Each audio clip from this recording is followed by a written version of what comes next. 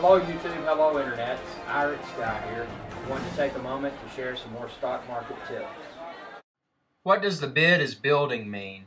It's a common term that's used among stock traders, mostly penny stock traders.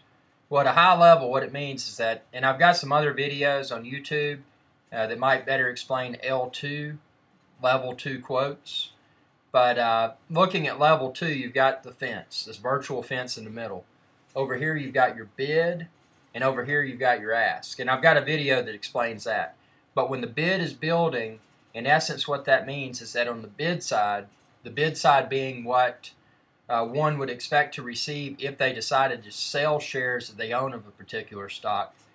If the market makers are stacking, the bid is building, market makers are stacking, it means that more market makers are hopping on the bid, meaning that they want to purchase shares, and that's typically a bullish sign. So when the bid is building, you'll possibly see new market makers pop up on the bid side, and you might see existing market makers that were previously at a lower price per share popping up to a higher price.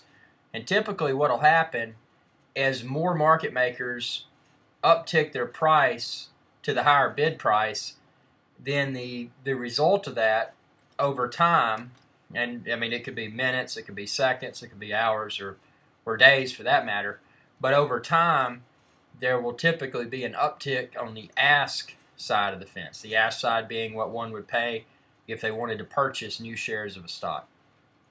So it's basically a bullish sign that there is some sort of buying interest for that security. So that's why when people say the bid is building, in essence what they mean is that they anticipate that the stock's about to increase in price per share.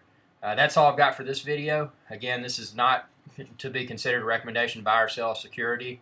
It's just for entertainment purposes. And feel free to check out my other videos on the IRIX Guy channel on YouTube. Thank you.